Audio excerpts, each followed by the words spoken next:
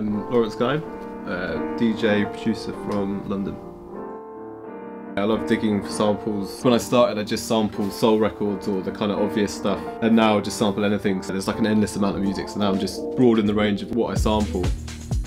I'm not really ever trying to put pressure on the time to do stuff, so if I don't make music for 2 months but then I make 6 tracks in a week, it doesn't really matter. And I thought it'd be really fun to see what kind of videos we could come up with, so I just put a shout out on Instagram to see if anyone was interested in doing it and to sort of see people's work, and then Liam was like the second person to email back, and it was perfect. I'm Liam Painter, I'm an illustrator, animator from Norwich. The process of making these videos is quite long. They're all hand drawn, so this video is about 2,500 drawings. What inspires my style is that a lot of science research. Seeing what they do I'm really interested and fascinated by, like looking at their equipment. I just like the idea of like getting a microscope and just seeing like everything working like in a really small way.